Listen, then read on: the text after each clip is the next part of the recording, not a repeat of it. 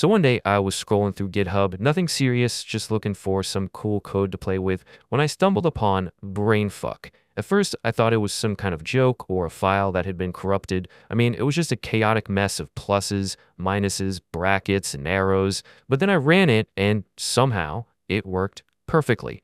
I printed "subscribe to become a fellow codehead" with this absolute madness, which you should do, by the way.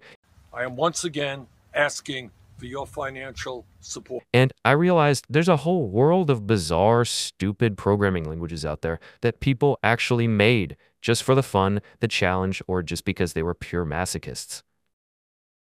And that little discovery got me thinking, what other weird-ass languages exist, and what if I actually tried to code in them? So yeah, that'll be today's video. We're going to explore 5 of the strangest ones, diving into how they came to be, why they exist, and even trying to code a little bit ourselves along the way.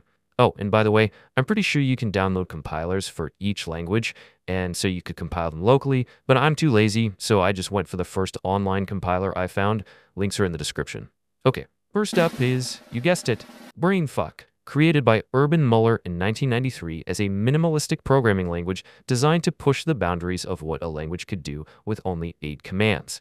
It works on memory cells using symbols like plus, minus, greater than, less than, brackets, commas, and periods to manipulate data and output text.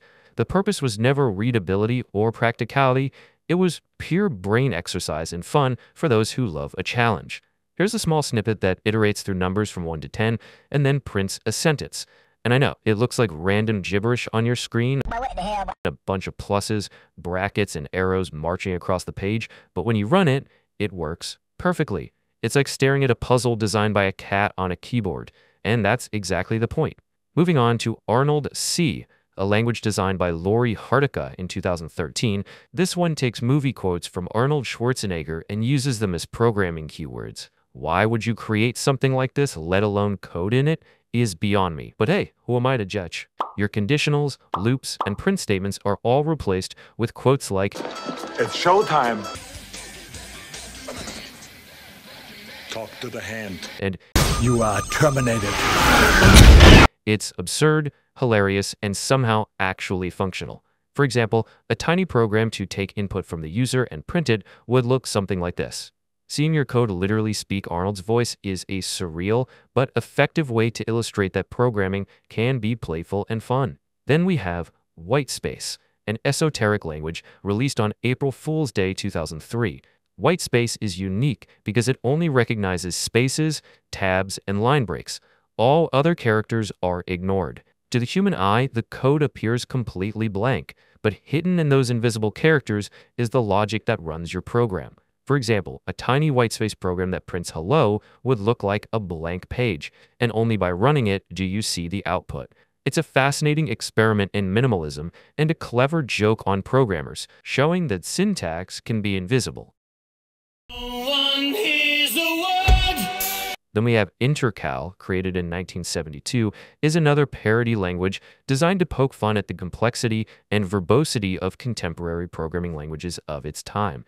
It introduces concepts like come from instead of go to, and requires politeness through keywords like please do and please give up, making coding feel like writing a formal letter rather than executing commands. It's confusing, humorous, and perfectly illustrates the links people go to experiment with language design while satirizing programming culture. No wonder why this industry is so weird at the moment. Okay, finally, LOLCODE, born from meme culture in 2007, uses cat-like internet speak for syntax. Instead of normal commands, you type things like hi to start your program, I has a var to declare variables, visible to print output, and k thanks bye to end your program. A snippet that prints hello world reads like a conversation with an overly excited cat, combining the joy of coding with nostalgia for early internet humor. And I'm pretty sure someone has already made a modern, brain rot version of this. But for the sake of my last 3 brain cells, I won't be covering that today. So yeah, none of these languages are useful, unless your goal is to confuse future archaeologists who dig up your GitHub. But hey, at least now you can flex that you can count to 10 in Arnold quotes. Thank you for sitting through yet another tech rant, and if you enjoyed it, leave a like and subscribe to become a fellow codehead.